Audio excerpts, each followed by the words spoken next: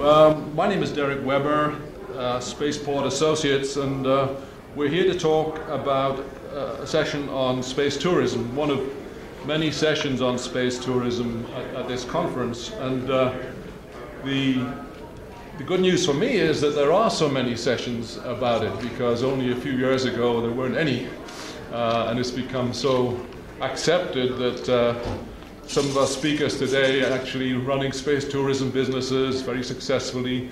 Others are planning for them to get started, and this is very much now a tried and tested new business. The only thing we don't know about it is, how big is it? We know it exists. I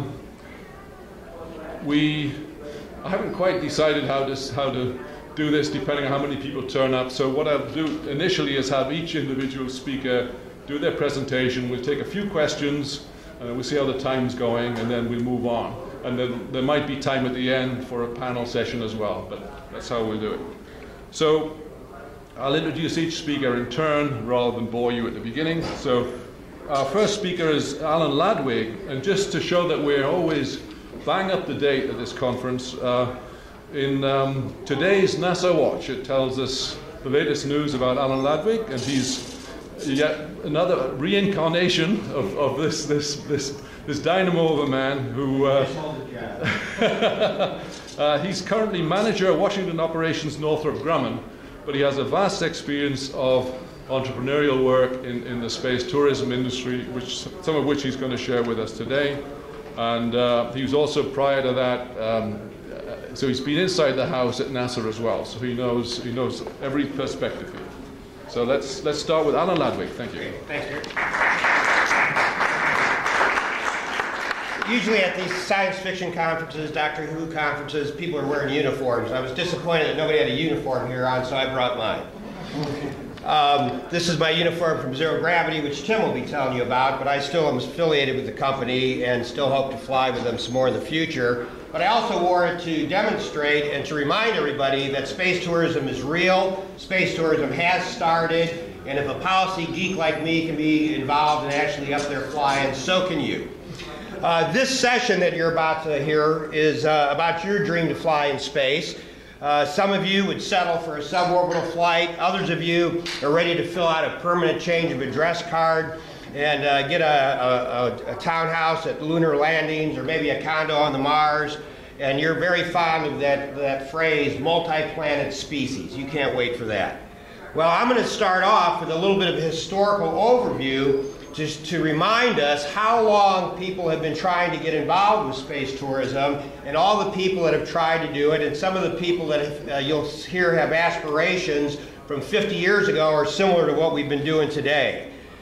For centuries, we've dreamed about flapping our way into orbit. In recent times, we've been urged by the writers, politicians, NASA people, aerospace executives, journalists, and those in the know that your ticket to ride was just a rocket away, and that soon you'd all be flying. We believe the trek into orbit will fulfill a yearning spiritual quest to add meaning to our otherwise meaningless lives. Achieving the challenge of star travel will extract a new level of excellence and unearth our true potential. We hear that those who have been there and back are blessed with an overview effect, where memories of national borders give way to respect for all earthly brothers. But does the dream of flight for ordinary people really warrant so much optimism? Shouldn't we all be there by now? Whatever gave us the idea that space travel would become so routine and that large numbers of us would go that we could make the bold salutation, "See you in orbit." The story begins with the dreams of Dr. Robert Goddard. And you all know him as the father of American rocketry. His first successful launch of a liquid propellant rocket in 1926. His prime interest was using rocketry as a tool for atmospheric investigations. However, in 1919, in a monograph titled "A Method of Reaching Extreme Altitudes," he speculated that someday it would be possible to have a spacecraft go to the moon. This amused a lot of his peers and the press. The press started calling him the Moon Man, and that was not as a compliment. The New York Times went so far as to say he didn't have the knowledge laid out daily in a high school physics class. But while the press and his peers were skeptical, the public really jumped on to this journey. Just as citizens today write to NASA, and when I was the head of the Spaceflight Participant Program in the mid-'80s, I would get thousands of letters from people wanting to fly in the shuttle. People started writing to Robert Goddard. He received more than 100 letters from volunteers that wanted to fly on his yet-to-be-built moon rocket. Professor C. Bukia of the International Literary Musical Institute of Baltimore offered himself, quote, to science, willing to be a passenger at the time the projectile will be perfected. A Hollywood publicity agent thought that Goddard's torpedo rocket ought to carry a greeting from his client, the actress Mary Pickford. G.E. Maxwell of New Mexico said he'd be glad to fly provided his name was withheld from the public and his expenses were paid from his hometown. Some of the mail intended for Robert Goddard ended up in the hands of other people who shared his last name.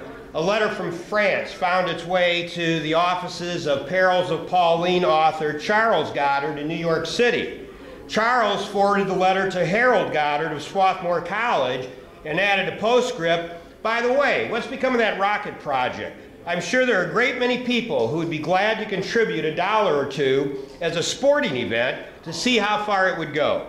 I suggest that you send as a passenger Senator Royal Copeland, who would love the publicity. The sovereign state of New York would be willing to let you have it. From Swarthmore College, Harold Goddard redirected the letter to the appropriate Professor Goddard, and in his forwarding correspondence noted the previous suggestion about Senator Copeland, and then added, if you can spare the space in your rocket, you should ship the entire Senate to the moon. At any rate, squeeze in Henry Cabot Lodge. The Portsmouth Star pointed out that Goddard's rocket wasn't a new idea at all. In a front-page story titled Rub-a-Dub-Dub, 3 Men in a Rocket Will Try to Reach the Moon, they reminded readers that this is an idea that hundreds of learned men have had for opening social, commercial, and tennis relations with the folk on the moon. Alas, all those who volunteered to fly with Goddard didn't get anywhere. The acting secretary of the Smithsonian, who was a sponsor of Goddard, had to write a form letter of rejection, just like the form letter of rejection I used to have to send to people. And his said, there is no possibility that any volunteers will be called for a trip to the moon either in your lifetime or mine. But should there be, we will bear your offer in mind. Goddard, in the meantime, was really more irritated than pleased with all this interest. He said, I wish to say that I have asked for no volunteers. There is at this moment no rocket ship contemplated for the moon. If there were less volunteering and more financial support, I could get along much faster. The jet setters of the day were especially interested in this field of rocketry. In her gossip column in the October 1930 issue of the Messer World Traveler, Lady Drummond Hay reported on the space dreams of the rich and famous after the German Rocket Society for Space Travel brought their work to her attention. The society recommended that she should try to interest a newspaper group in rocket flights to the moon and probably Mars later on. In her gossip column, Lady Hay reported that one of her favorite celebrities, the Infante Don Alfonso, cousin of the King of Spain and head of Spanish Air Service, was captivated by the dream of space travel. During a South American tour aboard the Grand Zeppelin, Alonso and Colonel Emilio Herrera incessantly discussed rocket transports and the possibilities of as an everyday feasible proposition. Then we go fast forward to the fall of 1950, where officials from the Hayden Planetarium in New York City recognized that you don't have to be a rocket scientist to be interested in space travel. They decided to add a little bit of realism to a lecture that the German author Willy Ley was giving on conquest of space. So out in the lobby in front of the lecture hall, they set up an interplanetary tour reservation booth and handed out application forms. The form said, you are the first to request a reservation on a space tour. And applicants were supposed to check where they want to go, the moon, Mars, Jupiter, Saturn. And then they were supposed to consult the safety manual for complete takeoff procedures, including anti-blast protection and care of personal equipment. The estimated departure date to the moon for the spaceship Lunaria, 1975. Numerous newspapers and magazines around the world carried the story of this form and asked if they could printed in their publications. So all of a sudden, mail by the sackload started arriving at the Hayden Planetarium.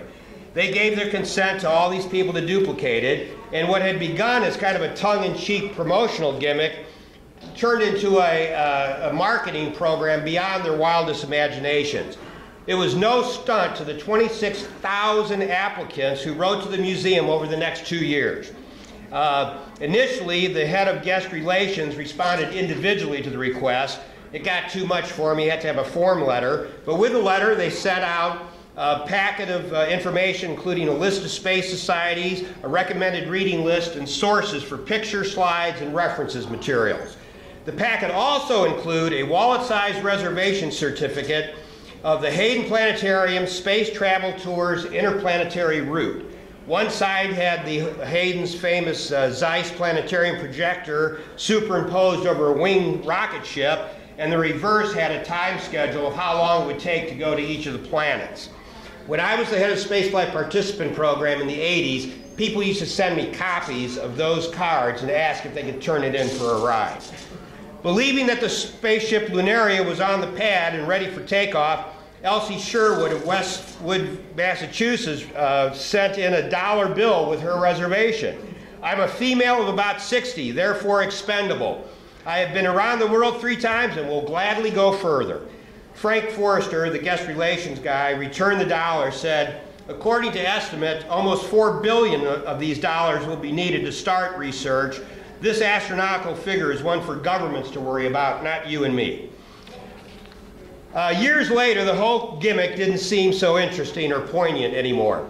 Knee-deep in applications and overwhelmed by the mailing expense, the Hayden quietly killed off their promotion. A new supervisor for guest relations, James Pickering, his letters were not as cheery as his predecessors. In one letter, Pickering confessed that the whole thing had been an elaborate promotional stunt under the previous administration. He complained that the idea exploded and became a nuisance. We have not had anything to do with it now for some time, and he begged a journalist who wanted to do a follow-up story in 1961, we will be grateful if you avoid any mention of it. Now we fast forward a few more years, 1957. 2 Sputniks are overhead, and Wernher von Braun, the founder of the National Space Society, is featured on the November 18, 1957 issue of Life magazine. He was referred to as the seer of space.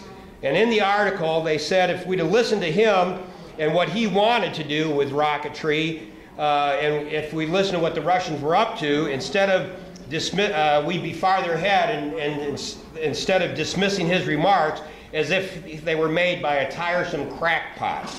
The following week, he spoke at the Waldorf Astoria in New York, where he outlined the next 100 years for a symposium sponsored by Seagram's. He reassured the audience that the Soviets were not about to monopolize the moon, things would evolve along the lines of the Antarctica, and that by the year 2057, he thought there would be lunar suites and gambling joints on the moon where you could have a cozy honeymoon. The hotels would be operated by several national space lines for the purpose of attracting more passenger traffic in addition to their business of hauling commercial cargo.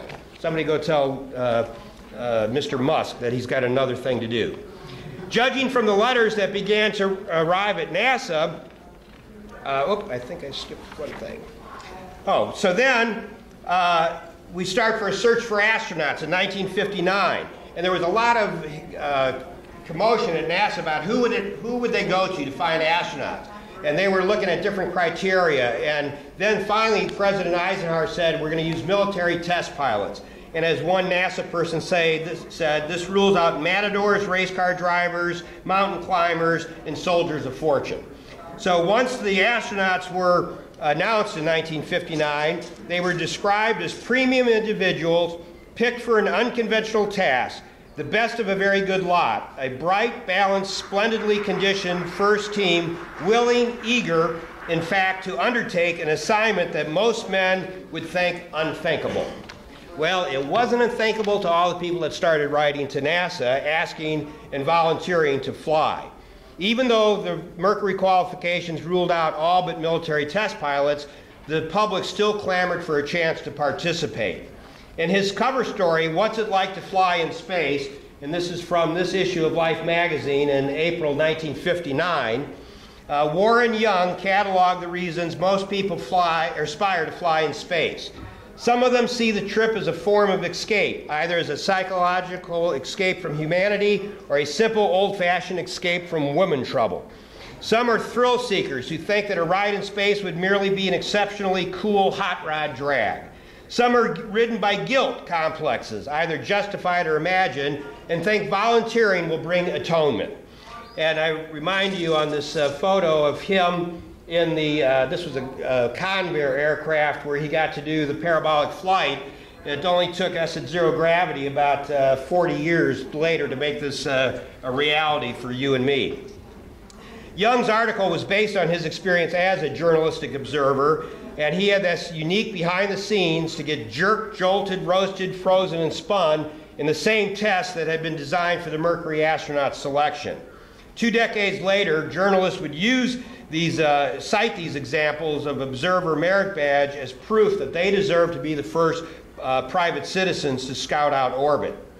In 1960, the 11th IAF Congress was underway in Stockholm. Now, up to this point, no living creature had successfully been launched and retrieved from orbit. A trio of engineers from the Douglas Aircraft Company, however, told the delegates that space travel could become quite inexpensive. In a presentation titled Direct Operating Costs of a Class of Nuclear Spaceships, Max Hunter and his fellow Douglas engineers offered an economical alternative to chemical rockets that were then in use. They concluded that nuclear vehicles have been found to present near-term capability for the exploration and possible exploitation of the moon and nearby planets based on achievability of cargo carrying direct costs on the order of $1 a pound. Personal transport, the audience was told, may be achieved on similar missions at a cost of $500 to $5,000 per pound for a round-trip lunar and one-way Martian mission, respectively. Time magazine introduced a story on Hunter's ideas with the nursery rhyme, "Sing song, merry-go-round, here we go off to the moon-o." The article didn't specify when, but left the impression that it wouldn't be long before commercial space travelers would be able to suit up and fly right. Cost of a round-trip ticket to the moon, the article concluded, would be $900, about $40 less than the current first-class jet fare from New York to Paris and back. Where did we go wrong? A few months after the Stockholm meeting, von Braun indicated that Hunter's ideas weren't far off the mark. By this time, von Braun had become the director of the Marshall Space Flight Center, and in a Space World magazine article titled What I Believe, he predicted it is entirely conceivable that within our lifetimes that rocket ships will be transporting people to vacations in space, and that some of the famous European spas will be competing with new spas on Venus. Talk about a hot facial. Throughout 1964, as NASA caught its breath between Mercury and preparations for Gemini, a journalist named Gerhard Pister strolled into a travel agency in Venice and asked to book a flight on the next flight to the moon.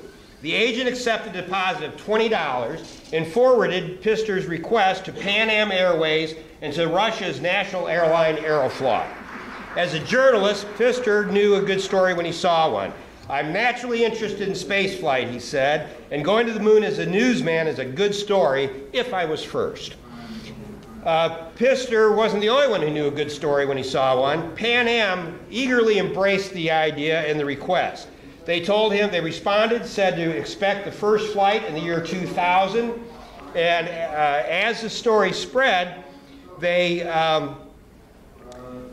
decided to book him into a moon flight club and gave him an enrollment card with a membership card that documented his rank in the queue. Aeroflot, on the other hand, thought that he must have been joking, sent a flippant response that said, "Sorry, but our first flight is already sold out. Maybe he should try for the second flight, and while you're at it, why don't you try to book a room in the Hotel Crater?" Well, this whole Pan Am thing grew and grew over the years. I'll make another reference to it, but it ended up in the late 70s, I think it was, with 93,000 names on it.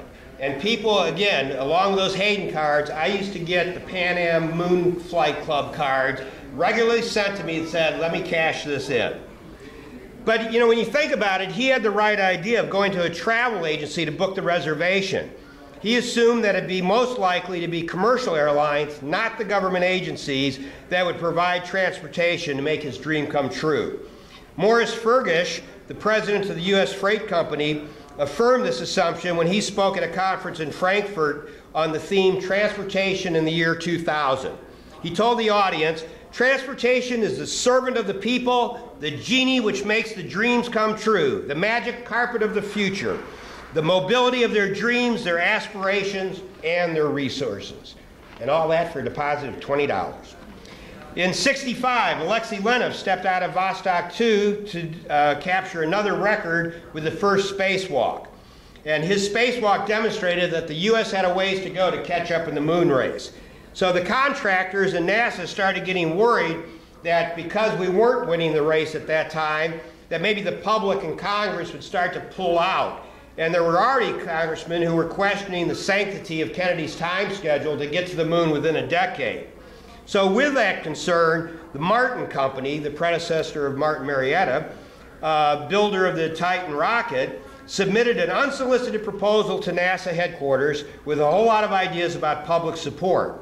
One of the suggestions carried the banner National Geographic Society Space Expedition, and said that what they should do is put a National Geographic photojournalist on one of the Gemini missions. Now you can imagine how the Gemini astronauts would have loved that. But they thought it would strengthen public relations between the program and the people whose taxes make it possible. Mind you, at this point, NASA had only conducted 8 manned missions. Despite the limited experience, the Martin engineers believed that a journalist on a flight would demonstrate to the world that U.S. spaceflight technology and equipment had become so good that passenger flights are now practical for persons with no special physical or technical training. Yeah. The proposal was so bold as to take a shot at the astronauts for being astronauts.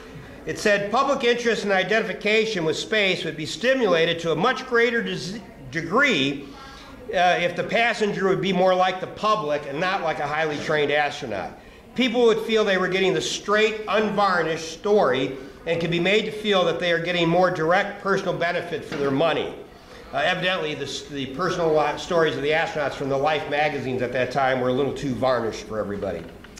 In the fall of '65, Dr. Walter Dornberger, who was from the Peenemünde alumni, was on the eve of his retirement from Bell Aerospace. The former German general said that the problems with launching on the big one-way boosters and the economy of space exploration was all wrong. He said that we had to have a different approach, not spend billions and millions on launching from pads, and that we had to take off from a runway.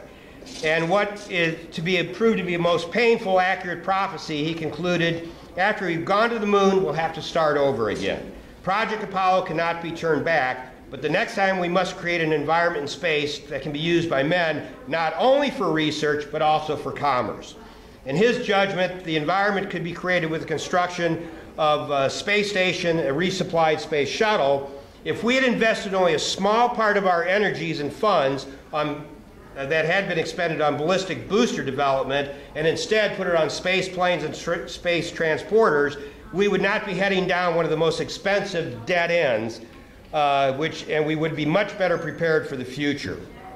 Now, just 4 months after the Apollo fire in the mid-'60s, Kraft Ericke, another Peenemünde alum, reminded his fellow members of the American Astronautical Society that the lure of space went beyond technical disciplines. And he spoke on a panel on space tourism, and he said that the space program had a deeper purpose than to watch astronauts in orbit.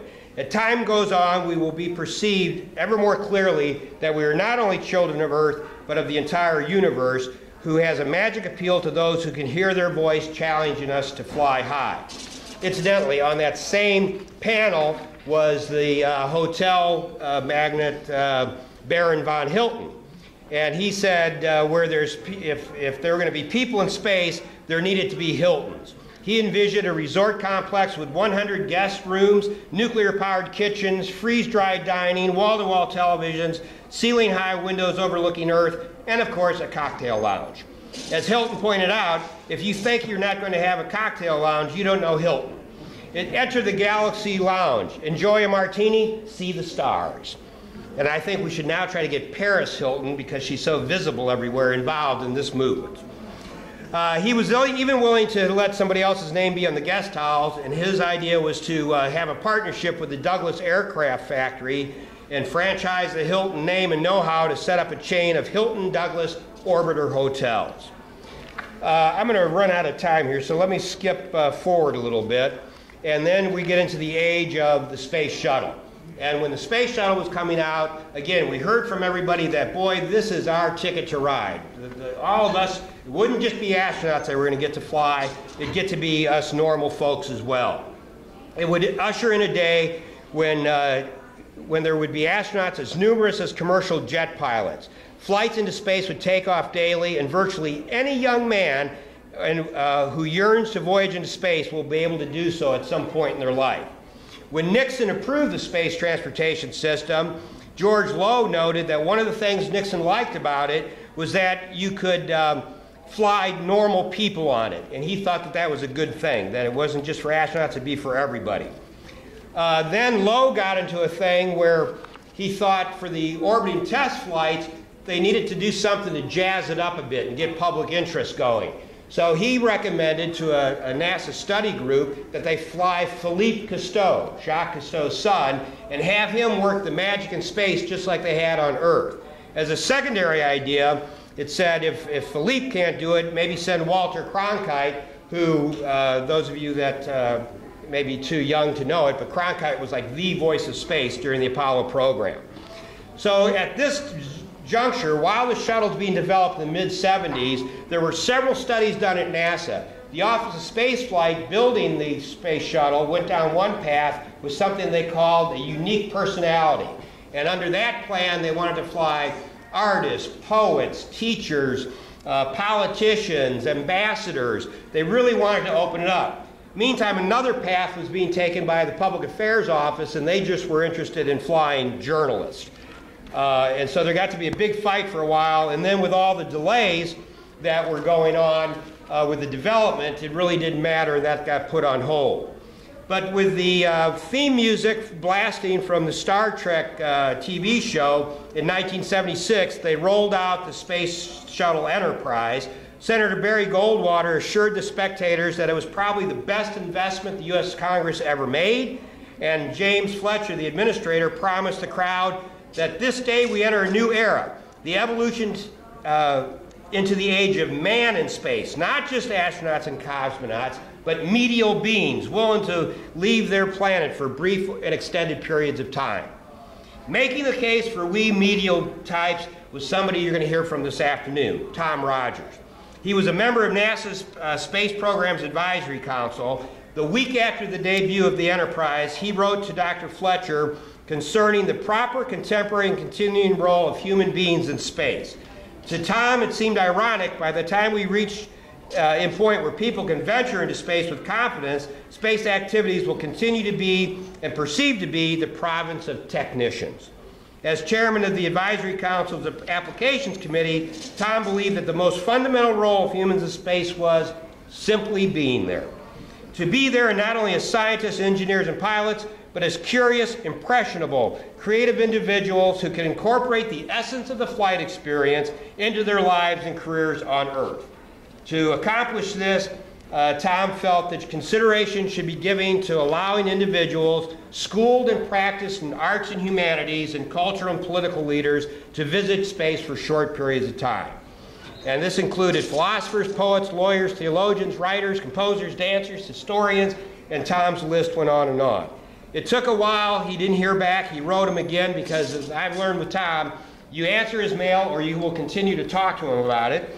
And he came back again to Fletcher, and finally Fletcher wrote him back and agreed with what Tom was saying, made reference to this unique personality study group, and asked Tom to help in germinating this idea.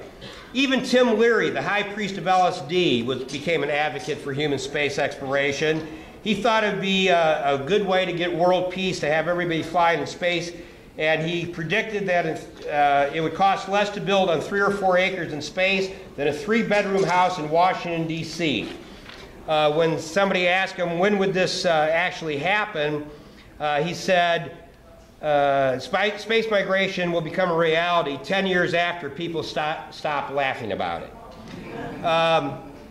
Well, I'm running out of my time here, so I'm going to really cut to the abbreviated chase, which is how we got then to the spaceflight participant program. Once the first 2 shuttles went up in 1981 and in the 82 time frame, Jim Beggs was being besieged again with public mail, people wanting to go, and all kinds of celebrities and VIPs thought they should get to go first, so they were coming and bugging him. And he said, you know, we are without a process to figure out how to do this. He assigned a committee led by Dr. John Naugle, a former NASA engineer. Naugle set up a study. They worked for about a year looking at would it be desirable to put somebody on the space shuttle as a non-astronaut. And one thing, I just have to give you this one note that I think is appropriate because I think his daughter is here. The committee went out and asked learned individuals if this was the right thing to do. And one of my favorite responses was from Professor Freeman Dyson. He thought that the objective of citizen flight ought to be to have fun. The primary purpose should be for public education and entertainment. He thought the ideal passenger would be Charlie Chaplin or Woody Allen. Somebody who could convey a sense of greatness of space indirectly by focusing upon human absurdities. Above all, pomposity and solemnity are to be avoided. A good clown is what you need. That idea didn't get very far. So then there were ideas about lotteries, and that NASA didn't want to do lotteries. And finally, this committee came out with its report. They said, yes, in fact, and this was only after the 4th shuttle flight. They said, yes, it is appropriate to start thinking about non-astronauts on shuttle flights. They set up an internal committee called Citizens in Space, which then evolved into the Spaceflight Participant Program. I was assigned to become the manager of that program. The first category was for teachers, which enraged the journalists because they thought they should get to be first. The second activity was going to be for journalists, and at the time of the Challenger accident, we were working on the idea of maybe trying to figure out how to fly artists. So you all know the story from there. Krista McAuliffe became the first teacher in space. Sadly, we lost her in the accident, but that the notion of an educator has lived on. We fought hard over the next 15 years to make sure that they didn't forget about Barbara Morgan, the backup teacher and space candidate. She eventually became a regular astronaut, and that in turn led to a new program at NASA called the Educator Astronaut Program, where now teachers can apply to be astronauts. And I believe on the latest astronaut selection, 3 of the astronauts were from the Educator Astronaut Program. So I feel very proud that that notion of flying a teacher has remained steady. And while we could not expand the program enough to fly a lot of people in space, this is how we got to where we are today. And now you're going to hear from my colleagues who are going to tell you a little bit about what opportunities you have. I also remind you, there is opportunity to start to help this industry grow. Put your money where your mouth is. Go buy a ticket with 0G. See you in orbit. Thank you.